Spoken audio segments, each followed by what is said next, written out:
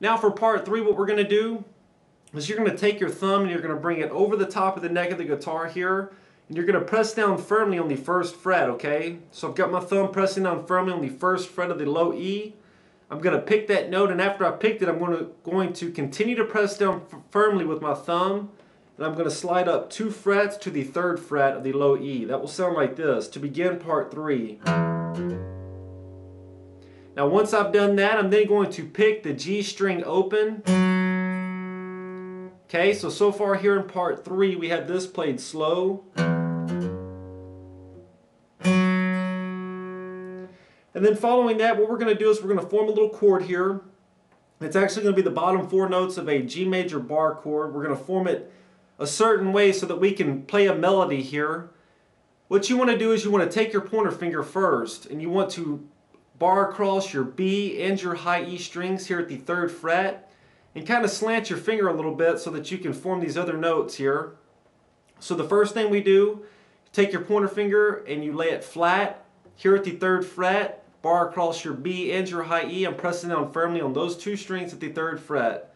Then take your middle finger and place it on the 4th fret of your G, and be sure that your middle finger is curved so that you're not touching the strings below it.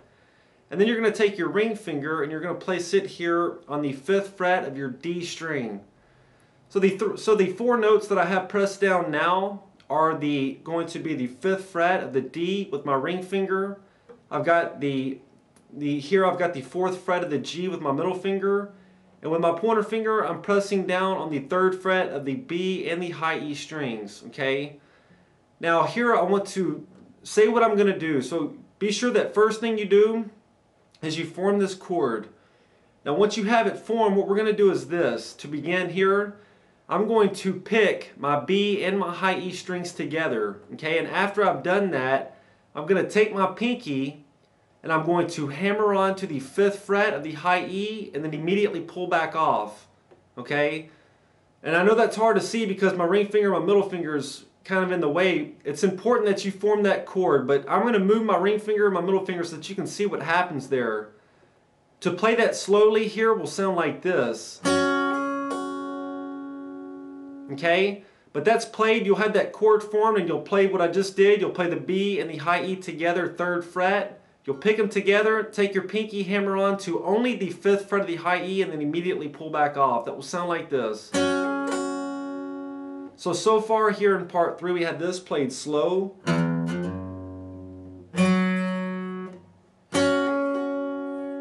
Now after you've done that, you're then going to pick the B and the high E strings together one more time, and nothing's changed. It's still the 3rd fret of both those 2 strings. You'll play them together.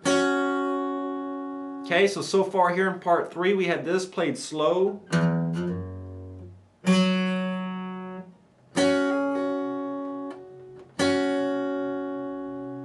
And then after we've done that, what you're going to do is you're going to pick your middle finger up off the board so that now your G string is open. My ring finger is not touching that string. It's curved in a way so that the G string is open.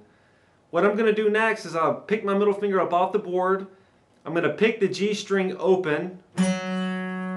Okay, so far here in part 3, we had this played slow.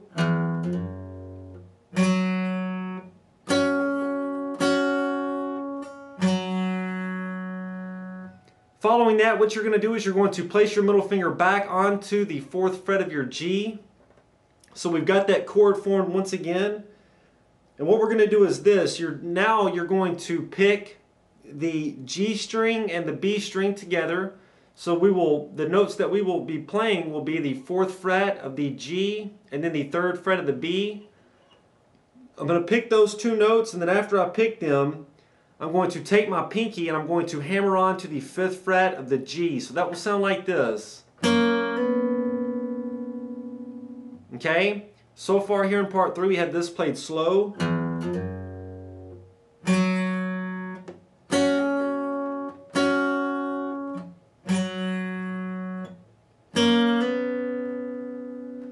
And then what we're going to do now is I hammered on with my pinky to the 5th fret of the G string was the last thing that I did. I still have that chord formed in the background, okay? It's real important that we keep that chord shape.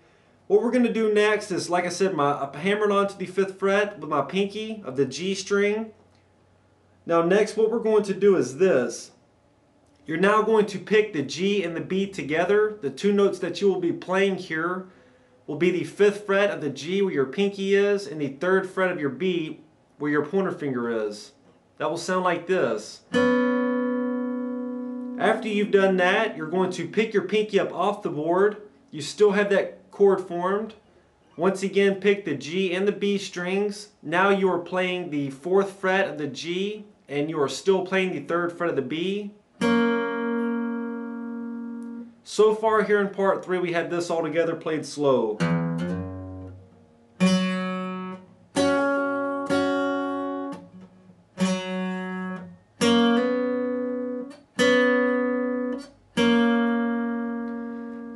Then what we're going to do next is you're going to place your pinky back onto the 5th fret of your G and you're going to pick your G and your B strings together once again. And then after that, pick your pinky up off the board, pick your G string only, and then pick your D string only. And that will end part 3. Part 3 played all together in slow.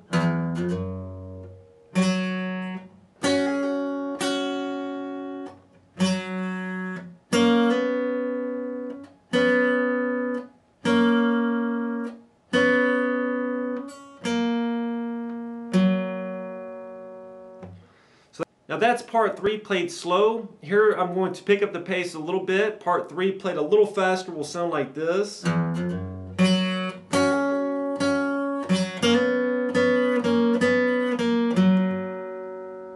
now part 3 played in roll speed.